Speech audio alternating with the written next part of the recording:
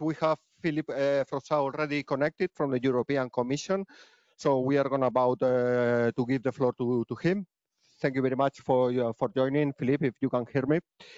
And after that, there will be the introduction of the three projects that are organized in this session together, Escalate, Empower, and ZEFES.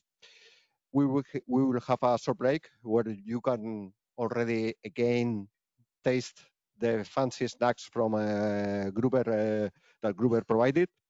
After that break, there will be three roundtables, shippers, OEMs, and infrastructure with super powerful companies that they will give their insights about decarbonization in long road, heavy road transport. Okay, so I don't want to take much time. Bernard, colleague.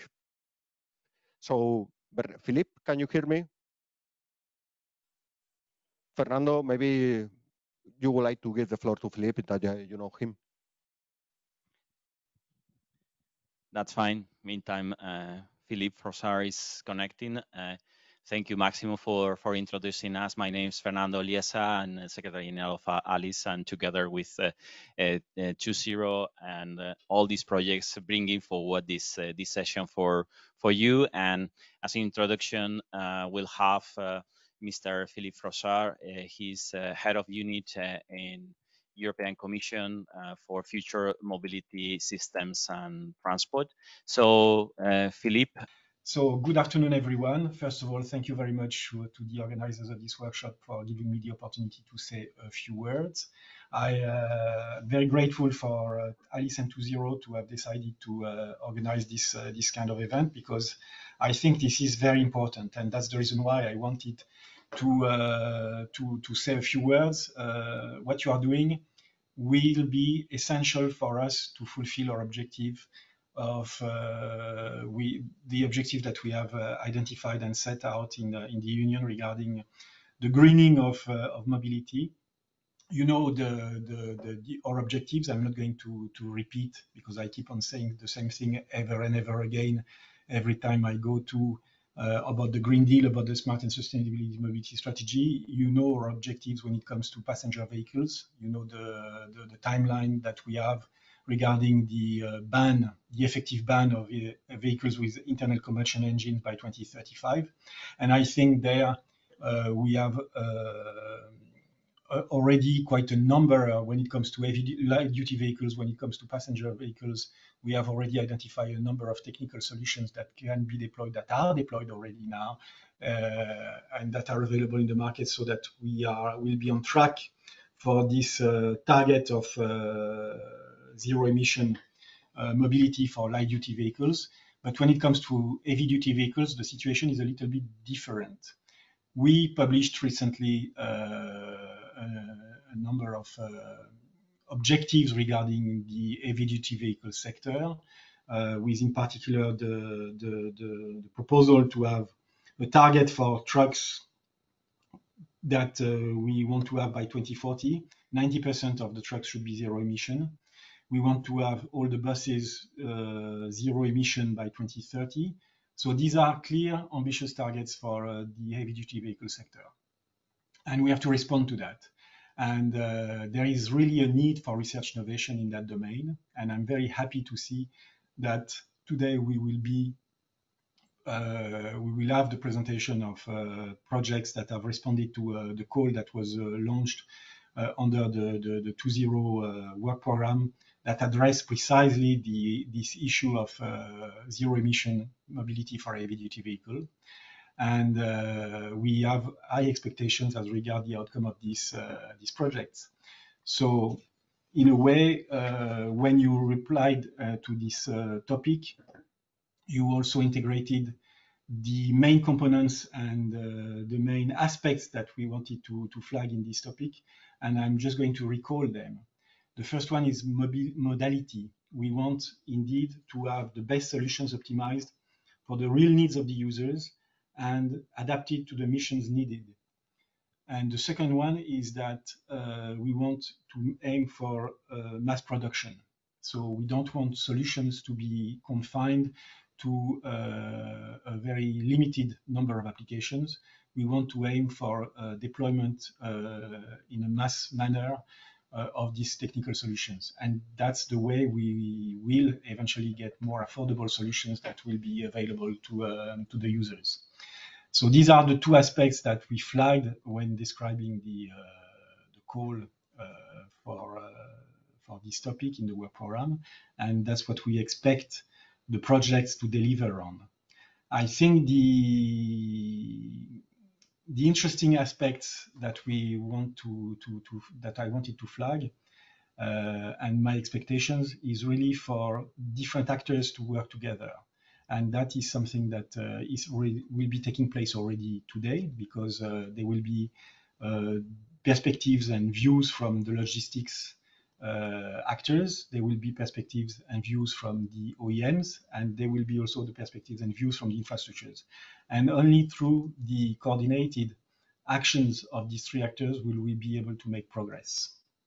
So I'm really welcoming this coordination among the three projects that have been funded, because they are interested, and there is added value in having a closer coordination and cooperation between these projects when it comes to areas of common interest and commonalities. For instance, it's clear that if you work on digital solutions, there might be an interest in working together in these aspects. Similarly, when it comes to life cycle assessments or the tools for vehicle integration, there might be an interest in you developing a coordinated approach so as to avoid duplication of effort. But I should stress that you are not working as one single project. Would we have wanted one project to respond to this topic, we would have specified one project only. We wanted from the start to have several projects, not competing against each other, but actually developing different possible different technological solutions. And despite the fact that we encourage this coordination and this cooperation between the projects, we want these projects to run independently. That's something that I should stress there. And another aspect that I think is important for you to consider is that we are not expecting from the projects policy recommendation. I mean, this is not the purpose of these activities. What we want from you is to develop technological solutions and try to push them as much as possible so that we can be confident that the deployment of these solutions will be a success. So having said that, I'm very happy to see this good and close cooperation between the projects which have just started.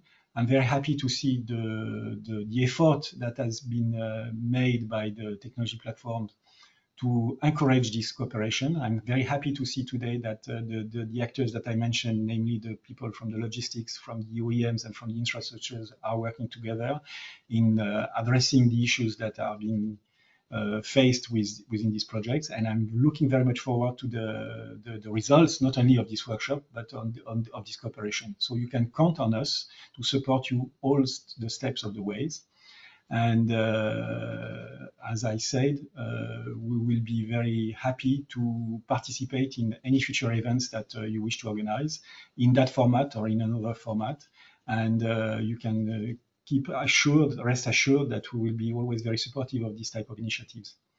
So on that last point, I would like to stop here my intervention, short intervention, and I will give you back the floor so that you can continue with the presentations. Thank you very much for your attention.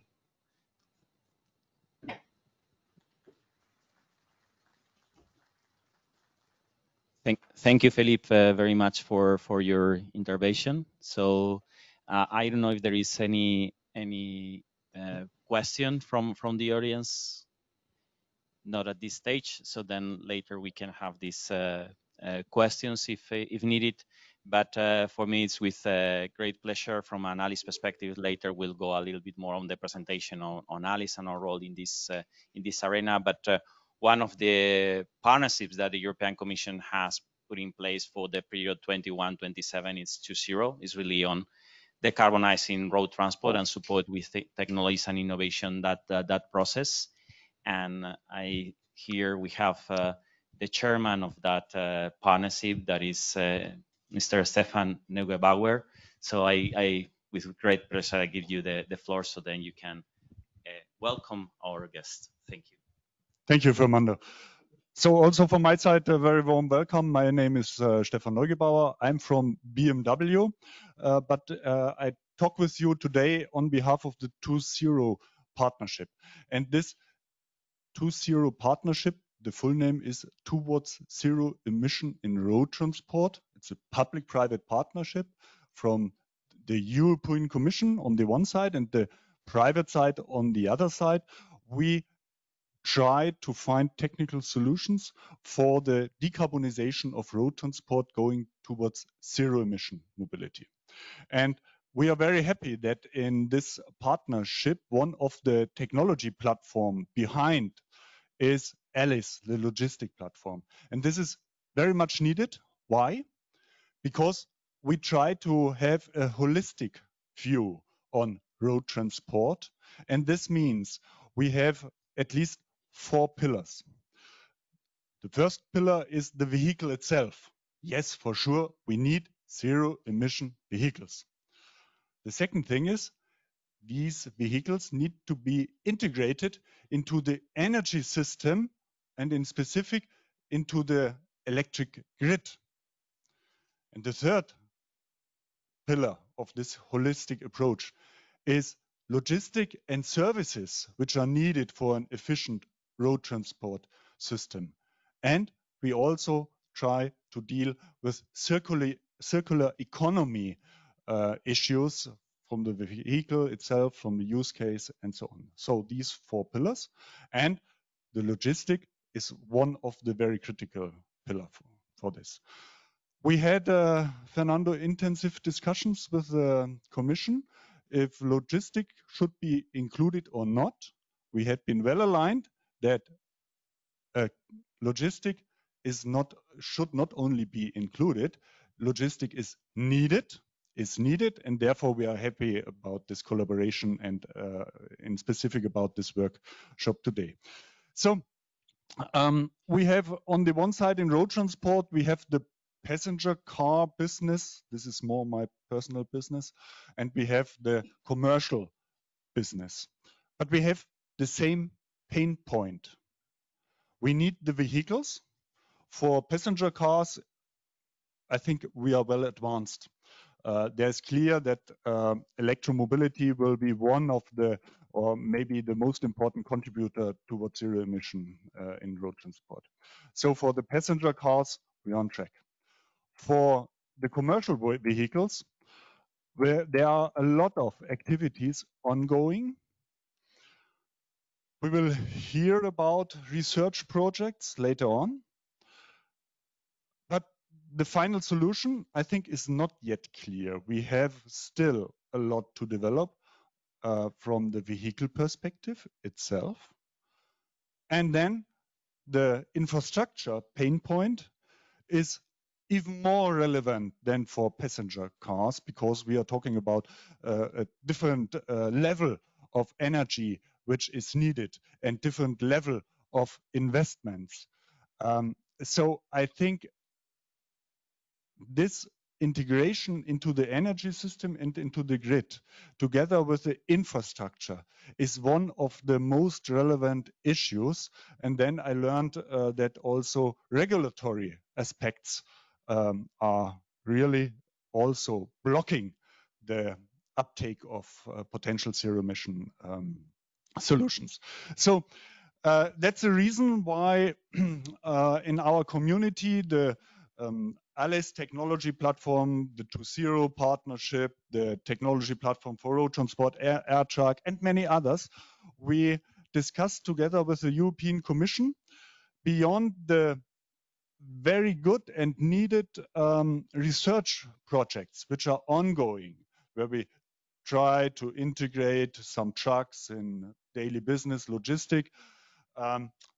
Beyond this, what could be or what will be the next step for the rollout of zero emission logistics on the road? And here we said, we need infrastructure. We need a corridor. We need a trans-European corridor connecting areas in Europe using going through different countries. And we need highways where we really have the infrastructure of the future, the digital infrastructure and the energy infrastructure of the future, which high power charging for trucks. And we are not talking here 1 or 2 charging stations for trucks. Forget it. We are talking about 50 or more in parallel at a specific site. And this means we need the connection to the grid. Today, the grid is not there. And the infrastructure is not there. And we need to coordinate this. And this should be the next step in the rollout, really to think big. And it's an interesting discussion, and we have a very constructive dialogue with Philippe Froissard, you just heard, but it's going far beyond research, It's going into investments. But if we really want to achieve a zero-emission road transport, we need to be concrete. And here in this fair, we have all these people from the daily business trying to be concrete, not talking, but action. And this is what we try to discuss with stakeholders from the policy level as well. If we really want to go beyond zero-emission road transport research, we need a rollout in specific of the infrastructure. And yes, it's true, it's absolutely complicated because we need so many actors. We need not only the OEMs and the truck producers, we need the energy providers, we need the electric grid infrastructure, we need the road authorities, we need all these property owners, we need software for the data use, and so on and so on. So it's really a huge challenge to coordinate this. Yes, it's complicated. Do we want to have zero emission in road transport, logistics, or not? If we say yes, we should do it. And it costs a lot of money. It costs so much money. We are talking about billions. Yes. Do we want it or not? And that's the pain point, I think. And here, therefore, we are very happy to do the first step with the research programs, and then to discuss the next step, which means going beyond research, a rollout, so that at the end we can have this zero-emission road transport. We are happy to be with you, and thank you very much, Andrea, our vice chair of the 2.0 partnership from Gruber Logistics, for pushing us to have this workshop together with you and together with Alice. Thank you so much.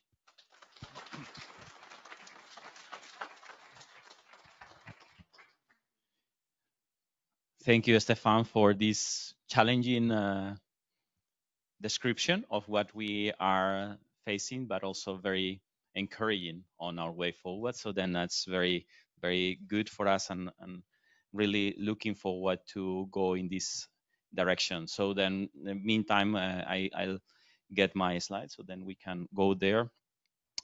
What we see from Alice's perspective is that there is if we go to the next slide, there is a big gap between what we need to do and what is in place. So when we look into the objectives of the European Commission to move on for CO2 standards, saying that the new fleet sales 2030 should be 30% less CO2 emissions.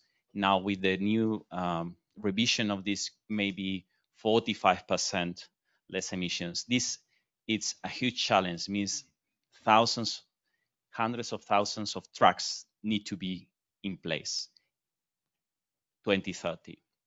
It's not that long time if we need to build new grid, new infrastructure. So then it's really important to start acting now to reach those targets. Otherwise, we will miss them. But when we look into what is in place, we have many of our members that are going in pilots and understanding, in even getting operational cases in which they can maintain electric trucks under very concrete conditions. But these are always based on a project base. So then I decarbonize with this customer, this line, this operation. We cannot build based on that the future and the scale That's why we need this type of initiatives in which we move from project-based to scalable solutions. And this is the area of the corridor and what we want to bring forward, saying we need to nucleate this interest and create a scale to go forward. So then this is the challenge. So in ALICE, what we are, it's an association of 160 members coming from different types of stakeholders. We have big shippers, the ones that need to decarbonize their supply chains. That we have very good, a lot of carriers and innovation companies. We have posts. We have many of the stakeholders requires at the end. What we look into ALICE is to have an holistic view of the problems and challenges that logistics needs to face. And our mission is acceleration of the decarbonization affordable way. It's clear that we can move to decarbonization. It's very challenging, but we also think that it's not enough to decarbonize the congestion. We need to look more into the efficiency, into the other ways. So then if we go to the next slide, what we created is a roadmap towards zero emissions in which we define 5 pillars that we need to work in order to meet the decarbonization targets from logistics and supply chain management. And this we did 3 years ago. We presented our roadmap just the day before European Commission presented the Green Deal. So then it was very timely, but we needed to work a couple of years on this. Today, we are focusing on this area, on the decarbonization of road transport, transitioning the assets, the vehicles, and moving to renewable energy. But within ALICE, we work other important sources for decarbonization logistics like intermodality, collaboration, getting better use of the assets and resources. So then we go a little bit who is taking care of this within ALICE. And I think there is one, if you click one more. Yeah, exactly. So in ALICE, we have different thematic groups. One is on efficient and low emission assets and energies. And that is one pillar that is dealing with this area. And here we have different companies in ALICE that are leading this effort and on different activity fields. And Andrea Condotta, that it's vice president or in the board of 2.0. It's also vice chair in our program on efficient and low emissions, really working on this. So it's the asset for 2.0 in our platform and our asset from ALICE in 2.0. So then it's getting things connected together. And all these projects that will be presented there are part of this partnership 2.0 that it's developing and has I don't know how many projects. Many of them at the end, the investment could be of 600 million euros during 2021-2027 only for research innovation in zero emissions mobility. So we go ahead, and as we said, what ZEFES is trying to do is to address these interdependencies on recharging, electrification, vehicles, working on TCO, working on the tools that are required to manage these new vehicles in fleets, because it's very nice to have 1 or 2 trucks. But when we try to see or work with these operations, the way these vehicles behave are very different compared to conventional vehicles. So then when we want to integrate these vehicles in fleet management systems, in operational systems, we may need probably, this is what we see in the projects, much more complex systems and probably an increased role from the freight forwarders, logistics service providers. And there is a new way of addressing this if we want to cover this gap. And this is what we do in ZEFES. We are part of the ZEFES project, but as said, we try to coordinate with the other projects to bring these stakeholders together, and really on very concrete tests and demonstrations that will be presented later, go through all these little problems that Ben will explain, but need to be addressed and need to be, it's for everybody in the ecosystem. These problems need to be solved. And it's not making any sense. Individual companies are facing these problems once and again from the individual companies. Let's address the companies. Let's address the problems in a collaborative environment. You are not going to gain more or less of addressing the problem yourself. When the problem is addressed, your competitor will build on the solution. There is nothing preventing them to do. But in order to address these problems and challenges, we need to get them exposed, clear, and work on them. And the good thing of the European projects is that provide a good environment to work this, and to also, even if they are not expecting recommendations, organizations like Alice are taking clearly these learnings in other areas of our work. We go and said, okay, if we want to move fast, we need to do this and this from the regulation point of view.